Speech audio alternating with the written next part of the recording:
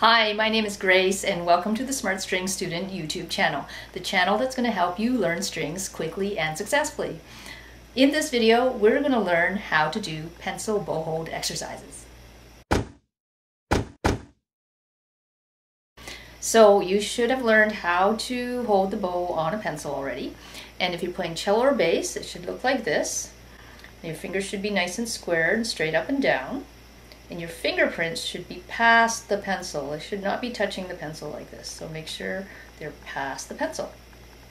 If you're playing violin, viola, same thing, except your pinky should be on top. And as you put your pinky on top, your other fingers should turn down and slant like that. Okay? Also, you want to check to make sure that you have this shape, which I call a backwards G. And you don't want to bend your thumb the wrong way. And the tip of the thumb should be the only thing touching the pencil. Okay, the first exercise we're going to do is called stir the pot. So I want you to hold your pencil straight up and down like this and stir the pot like this. So you want to make sure you keep your pencil straight. And as you're doing this, what I want you to do is check for your backwards G and make sure the tip of your thumb is the only part of your thumb that's touching the pencil.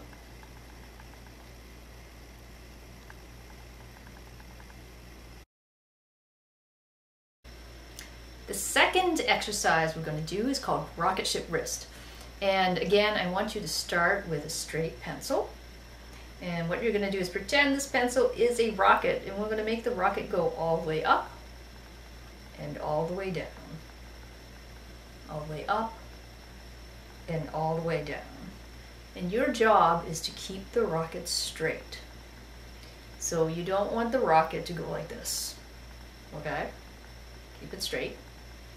And as you're doing it, what you're going to notice is, in order to keep the rocket straight, your wrist actually has to do some bending.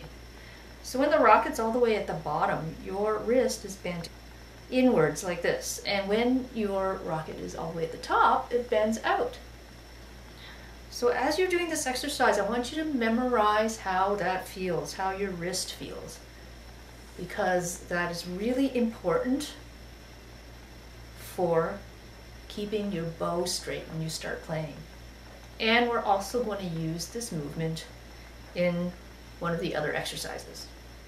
Okay, so remember what rocket ship wrist feels like in order to keep the rocket straight.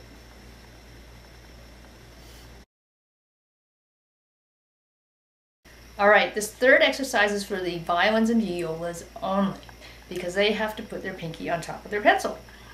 So hold up your bow hold, and what I want you to do is just push down on your pinky like this to make the pencil go up and down. And this is called pinky push-ups. And this just gets you used to putting your pinky on top of the bow. Whoops. And I also want you to make sure that you don't put your pinky way out here, okay? Keep it close to the rest of your fingers.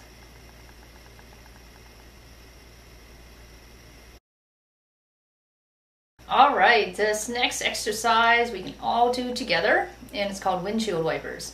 So you're going to take your pencil and just go like this, like windshield wipers on your car. And make sure you're going from all the way flat from one side to the other. So don't just do this. I'm going to go flat to flat.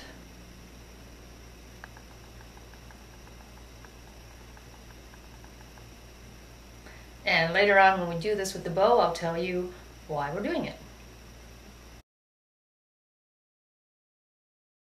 This next exercise is for the cellos and basses only, and it's called super elbow.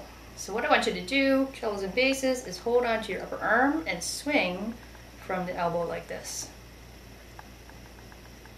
Now when you're bowing, most of the movement will come from your elbow, not from your shoulder. So you don't want to be swinging from your shoulder like this when you're bowing, okay? You want to be swinging from the elbow.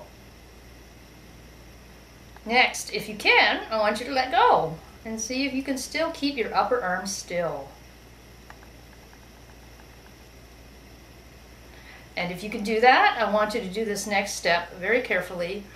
And what you're going to do is you're going to add rocket ship wrist. And this time, try to make the pencil go straight in front of you like this. So what's happening is I've got my up rocket ship wrist and my down rocket ship wrist in order to keep the pencil straight in front of me.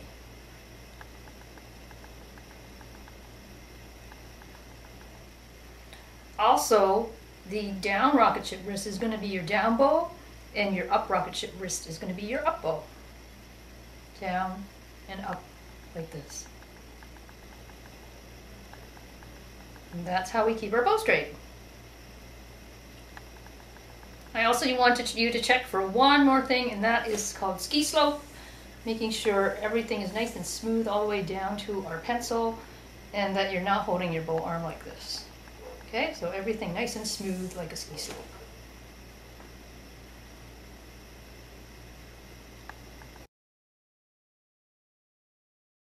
And finally, this last exercise is super elbow for violins and violas. So violins and violas, I want you to lift up your arm so that your elbow is as high as your shoulder. And I want you to hold onto your upper arm just like the cellos and basses did, and swing from the elbow only. Now, it's really important for violins and violas to not move their upper arm. All your bow movements are going to come from your elbow. So you don't want to be doing this, okay? So make sure you keep your upper arm still, and when you're ready, you can let go. Make sure your upper arm is not moving. And when you're ready, I want you to add rocket ship wrist, and it's going to look like this. On an up rocket ship wrist, you're going to touch your nose with your wrist, and on the down rocket ship wrist, you're going to reach out in front of your right foot and a little bit past. Okay, that's how far you want to go. So up rocket ship wrist, down rocket ship wrist. Up rocket ship wrist, down rocket ship wrist. And again, the up rocket ship wrist is going to be your up bow, and the down rocket ship wrist is going to be your down bow.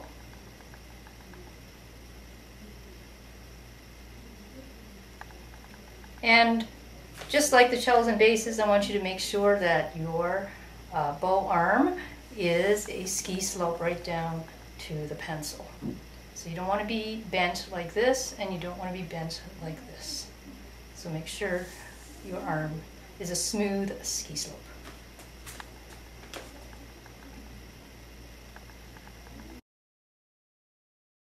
All right, so that was the last pencil bow hold exercise. Now, what I want you to do is, when you're practicing these, make sure again that you are holding the pencil gently. And also I want you to make sure you practice these 10 times a day if you can. So anywhere you are, pick up a pencil, do the exercises as many times in a day as you can. Why? Because you want to get the bow hold and all these exercises into your muscle memory, so that when you actually go to hold a real bow and when you start playing, you know exactly what to do, and it'll make things so easy to learn, okay? So promise me you'll practice these 10 times a day, and we'll see you in the next video once you get the bow hold on the bow. Thanks for watching. We'll see you soon.